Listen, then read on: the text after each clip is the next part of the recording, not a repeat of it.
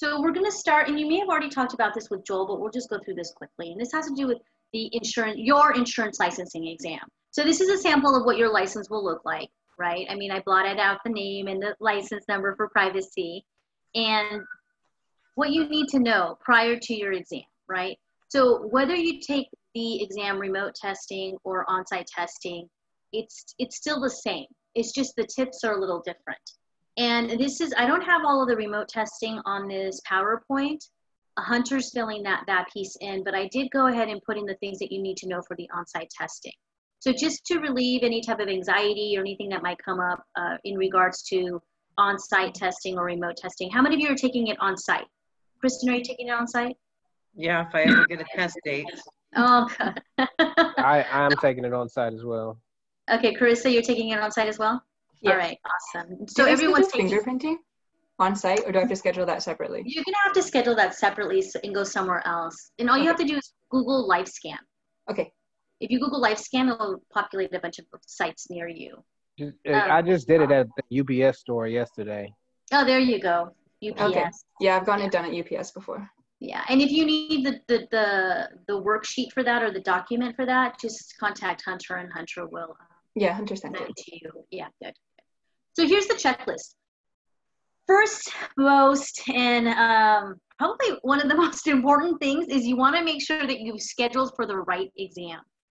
I can't tell you how many times we've had students scheduled for the wrong exam. No matter how many times we go over which exam they're taking, the fact that the certificate and your textbook or your course material as you're covering it is telling you what exam you're taking. We still get that one person every other month or twice a month that doesn't schedule for the right test. So for everyone on this Zoom, your exam is life with accident and health. And then in parentheses, it reads life agent. So make sure that you've scheduled for the right exam. If you did not schedule for the right exam, and that would mean that you scheduled for life only or accident and health only, or maybe you scheduled for life, accident, and health, but you scheduled for the Spanish exam, then you want to make sure that you contact PSI at least 3 days before your test and you change the exam type. If they give you a hard time, say you want to escalate it and tell them you want to speak to a supervisor.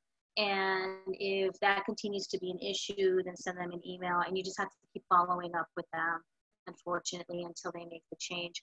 But generally speaking, pre-COVID, they were pretty easy. They would take care of it. I don't know what it's like. I know, Kristen, you had some issues with scheduling your exam. A nightmare. Yeah. So hopefully that's just an isolated situation, and we don't get that from other students. So check your email confirmation. Now, your email confirmation will say, bring your confirmation email with you. Now, we live in a world where people, we're tree friendly, so we don't want to print, and we have our devices that we carry with us everywhere we go. So as long as you have your device, it says that you have, here's your confirmation and you have the date. If they need it and you're not on their list, then you have it on your phone. Otherwise, do not stress. It's okay. Stay calm if you don't have a paper confirmation with you. Just show up. The one thing that you must show up, and if you don't have this, they will not let you take the exam, and that's valid picture ID. Your valid picture ID, if it expired yesterday and you're taking your exam today, they will not let you in. So you want to make sure that you have valid picture ID, that it's up to date in that it hasn't expired, and that the name on your picture ID matches the name that you gave to PSI when you scheduled for your exam. I've not heard any guys have issues with this. Usually it's the ladies. And that's where maybe they're getting a divorce or they're getting married and they're going through a name change and then the names don't match. So make sure that whatever name you use to schedule your licensing exam, it matches the picture ID that you bring with you when you take your exam. The other piece I want to remind you is no hoodies, nothing with pockets, no hats, no watches. Nope. Just make sure that you don't have anything on your person that might put you in a compromising position that make it look like maybe you were cheating. All right. Make sure that they tell you not to bring your phone. People are going to bring their phones. If you bring your cell phone with you, turn it off. Do not silence. Do not put on mute. Do not put on privacy mode or do not disturb mode. Turn it off. They will either have a locker, they'll have a locker for you to put your stuff, even though they say that they don't. And if it goes off and it beeps or there's any sounds that come from it, they're going to try to figure out which phone it came from. And if it's yours, they will basically dismiss you from the exam and you'll have to reschedule and take the exam again. So either you show up and you turn your cell phone off when you go into the testing center, or you leave your phone in your car and you hide it somewhere. And then the last thing I am compelled to share with you is do not speak to anyone while your exam is in session. Do not talk to anyone. When you're on site and you're taking the test, they allow for bathroom breaks. Now, that I don't understand, because I grew up, when I was growing up, you know, they didn't give you bathroom breaks. You had to sit and take the exam the entire time. And so when I found out that PSI gave you bathroom breaks if you wanted one, if you needed one, then I was quite surprised. If you do that and you're in the building and you pass by someone that you know, do not speak to them. You are gonna, when you start your exam, this is how it's gonna go. You're gonna go to the PSI center and you're going to check in. You're going to check in with the proctor. So as I'm sharing what this experience may be like for you, I want you to visualize this in your mind's eye, that you're gonna go to the testing center, you're gonna find it easily. You're gonna get great parking because all of those centers have parking spaces. And when you go in, you're gonna show your valid picture ID, the person's going to check you in, and they're going to give you a computer number. And that computer number is your lucky number. What is it? Whatever number they give is gonna be what? My lucky number. Yay, your lucky number. No matter what number it is. Even better if you get number 13. So you're gonna go to your computer and you're gonna sit in front of the computer screen and you're gonna log in. When you start, you're going to get a tutorial, and we're gonna go through the tutorial, a version of the tutorial at the end of this PowerPoint, so you can be familiar with what the screen is going to look like, all right? You'll go through the tutorial. Now, I don't like tutorials. I just want to start in on my exam. That's how I am. So I had some feedback from students who told me, you need to tell students that there's a tutorial, because when they showed up, they just wanted to start the test and this darn tutorial showed up. So, you know, it's like, don't get stressed yet. Don't get stressed at all. But as you sit, you check in, you're going to sign in basically like an agreement, so to speak, saying that you agree to the terms of taking the exam, and that includes that you will not speak to anyone other than the proctor while your exam is in session.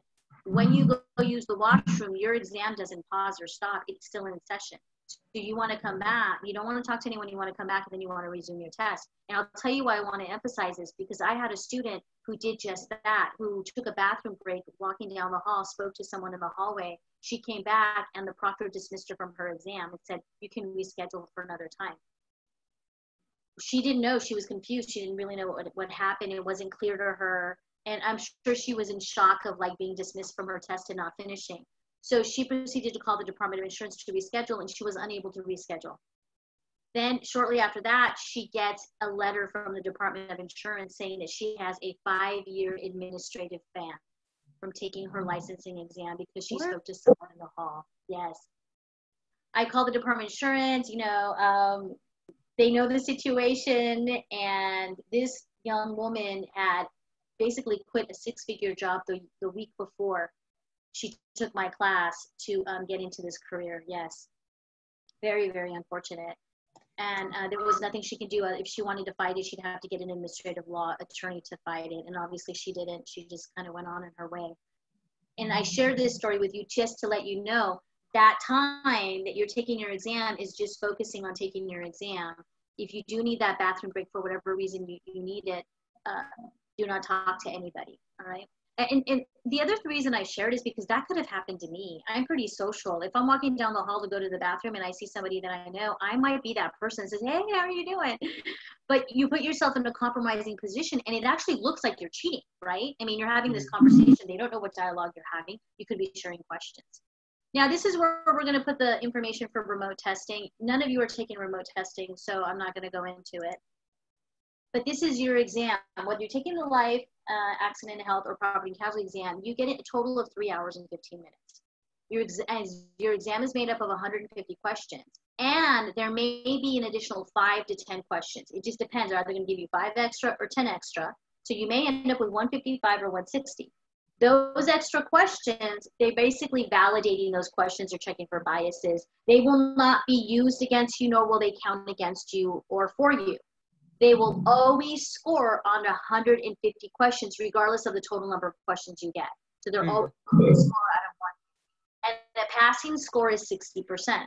So here's the breakdown for your exam. For your life accident health exam, it's made up of 40 general insurance questions, 45 medical expense plans, 4 disability income, 4 long-term care, 4 health and disability general concepts, 49 life insurance, and 4 life policy riders, which gives you a total of 150 questions. Again, they may give you those extra 5 or 10. Regardless, your score will always be based out of 150. Now, the math is, I love the math on this, because 60% of 150 means you only need to get 90 right. Isn't that cool? Because you can miss 60 questions. That's a lot of questions to miss. Like, that's a third of the test. You can miss over a third of the test and still pass the exam the first time. Isn't that crazy? Yeah. It's so funny. I had a student say, wow, so my insurance agent only needed to know 60% of what he's selling? Like, it doesn't quite work like that, but you only need 60% to pass the exam the first time. Now, this is a more detailed description of the distribution of questions that they're asking. And I mentioned this, right? Like when we talked about the life insurance policies, there's 10 questions there. When we talked about annuities, they're giving you 8 annuity questions. When we talked about the Affordable Care Act, you're getting 8 questions on the Affordable Care Act. And this actually got cut off here. Senior health plans, you're getting 15 questions on that. You don't necessarily need to know the distribution. That's our job. And we structure our material around this distribution schedule, basically, that the Department of Insurance is, it's in the educational objectives, and that's where we got this from. Your exam is based on the educational objectives, all right? So for PNC, this doesn't apply to you. This does apply to you, however. This is the screen for the PSI tutorial, and we're gonna go there now. So I'm gonna go and stop sharing here. Oh, I should have copied the link, but that's okay. Let me share screen, and let's go here, share, and then I'm gonna switch the tab. It's gonna let me, yes, okay. You guys, I'm going into psiexams.com. Are you guys on that? You guys are looking at the same thing I'm looking at, right? Okay, cool. So let's see. Let's go for government state agencies. California, all insurance exams. Here we go. Give it a minute. And then under the tab exams, we'll go to PSI exam tutorial. So this gives you an idea of what it looks like, right? So it tells you about what the question, it tells you the questions that you've completed out of the number of questions you have left, the number of questions you've answered, how many you haven't answered, marked, view, and then the time remaining or the time left. You have the function here to mark the question, to make comments on the question. Now, I'm going to give you some advice here. And we have 2 schools of thought. My school of thought, and it's backed by, you know, NLP and how the mind works and learning strategies. And that is, this is a computer exam. The strategies for a computer exam are different than the strategies for a paper exam. And what that means to you is that, like, being in front of a screen is like being in front of a television. You're getting one question at a time, and it's out of sight, out of mind. And so if you approach a question and you don't know what the answer is and you skip it or you mark it, subconsciously your mind is still thinking about that question as you're moving forward on your exam. So you're running this race, you're walking this trail, and it's made up of 150 points or 150 questions. And as you're moving along, if you skip one, you're hooked to that previous question, because questions hook the mind. What do questions do? Hook the mind. Questions hook the mind. And so when we look at it from that approach, again, if you skip or you mark a question and you're still thinking about it, you're not gonna be fully resourced for the questions that you marked or that you skipped, because the mind doesn't like ambiguity, so it's still gonna be thinking about it. So it's gonna be thinking about those questions that you left marked.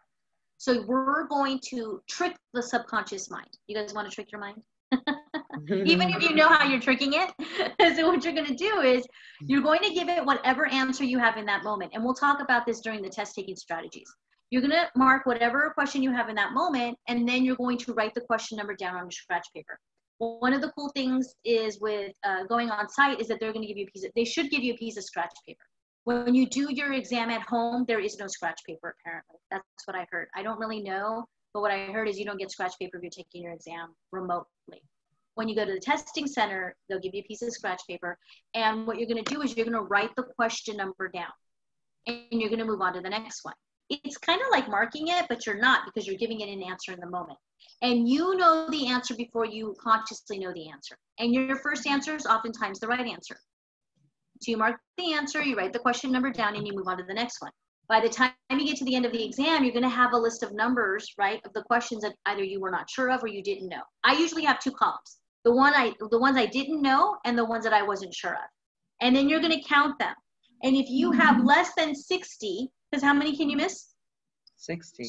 You can miss 60. So if you have less than 60, are you going to go back to them? No, why bother? Because one of the #1 rules in test taking is you don't change your answers. So why bother going back, right? So you'll move forward, you'll less than 60. Now let me ask you this. What if there's more than 60? Are you going to go back? Yeah. No, because you can't possibly, I mean, there's always a possibility. But again, your first answer is oftentimes the right answer, and why bother? Because you might go back and change the answer that's right. And I can't tell you how many times the student who misses it like by 1 or 2, they changed an answer. They broke the #1 rule in test taking, along with all the other #1 rules in test taking. But that's one you want to stick with, is you don't change your answers. Because we have this body wisdom. We have this intuition, and learning happens unconsciously. Haven't you ever noticed, like, you know how to drive, right? And have you ever driven home and then you're like, oh, I forgot to go to the grocery store? Because you just go into autopilot. We don't even think about the things that we learn. And a lot of times we don't even know we know things, right? It's that incompetence, or I don't remember the learning thing, but there's different levels of learning. And one of the levels of learning is when you learn something, but you're not even aware of it, that you learned it, right? And when you're going through this methodology of studying by reading questions and answers, there is this subconscious learning that's taking place that you're not even aware of, because through the repetition, the learning is happening and you're not even putting a lot of effort to it. There's a belief system that learning has to be hard. Our mind is an amazing computer, and they still don't really even know the capacity of it. They say that we only use like, what, 10%, maybe. Some optimistic person says maybe 20% of our brain capacity, but yet most of what we do is just routine. It's what we did the day before until we are consciously trying to change it or do something different that's outside of our normal comfort zone. So all of these principles come into play of what we teach you and how we teach you to study, right? So do not use marked, do not use skip if you choose to use them, because you're going to do what works for you. I'm simply making suggestions, and I advise you to use those suggestions. But if you do your way, go for it. If you pass, awesome, more power to you. If for any reason you don't follow our principles or our test strategies and you don't pass the exam, then my invitation is that the second time you take it, you follow our guidelines. Can you choose an answer and mark it at the same time? Can you mark and choose an answer at the same time? That's a very good question. I think you can. I think you can mark it, and then, but you know, there's this kind of, what's it called? You know, like something that people say is true, but it's not true. What's it called? Like an urban myth or urban legend or whatever. We have one for this test. We've had it for all the tests. If you mark a question and then you don't unmark it at the end and you submit your exam, it's marked wrong. I don't know how true that is. So I just tell students, don't mark it. Don't mark it. Just give it the best answer you have in that moment, because that's generally the right answer anyways. All right, so they talk about the function bar at the top, and you're going to use a mouse. There's a calculator if you need one. There's the status bar, which I've already described the questions, right? But they're going to go through this, choosing an answer. You can either click it or use the keyboard, and then you'll click next for the next question. There you go, Mark. The candidate may choose not to answer the question or would like to review it. They can mark it by, but like I said, we don't want you to use that function, Charles. If there's a question, I know when I took the exam several years ago, there was a question that I thought none of the answers were right. And so I made a comment and said, none of these answers are right. The right answer would be this. So then you have these go-to functions. If you do decide to mark, or for example, I suggested to write on the piece of scratch paper the question number that you weren't sure of, right? Or the question that you didn't know. So if you really want to go back to it, there is a go-to function, and you can go to the specific question and you can put the number in the little box there, and then you can go to that question if you decide to do that. All right. But if you want to, at the end, right, you want to finish the sample portion, that's the tutorial. At the end, to confirm that the candidate is ready to take the next portion of the, or end the exam. Remember that, are you sure you want to end the test? This is where students, they're like a deer in headlights. Because then they second guess themselves. They're like, I have time. Maybe I can go back and look at some of the questions again. Do not do that. Stop yourself. Stop yourself from going back. You're going to type in yes, and then you're going to hit next. All right. But remember, once you hit next, that's it. Right? To end the test. So then there's going to be a survey that you have an option to do and all that other stuff. When you completed your exam, you're going to stand up and you're going to go check in with the proctor. And with the proctor, we'll give you your test results on a piece of paper, and it'll read, congratulations, you passed, and it will tell you how you scored in each of the areas. Now, these relevant links, my suggestion, do not buy these materials. You don't need them. You don't need them. This is the company that is testing you. Do you think that they want you to have the material that's going to be on your exam? No. I can't tell you, I've had students buy their tests or their practice tests, and then they're like, I didn't see any of those questions that I bought. Of course you didn't. They're not supposed to. That would actually, that would lose, the exam would lose integrity if they gave you the questions on the exam. All right? So, Irma. Yes, Serafina. They give you, at the PSI exam sites, they give you a pass or fail, and then they email you your results. They verbally. Oh, are they not giving you, you're not getting a piece of paper anymore? No, they email it to you.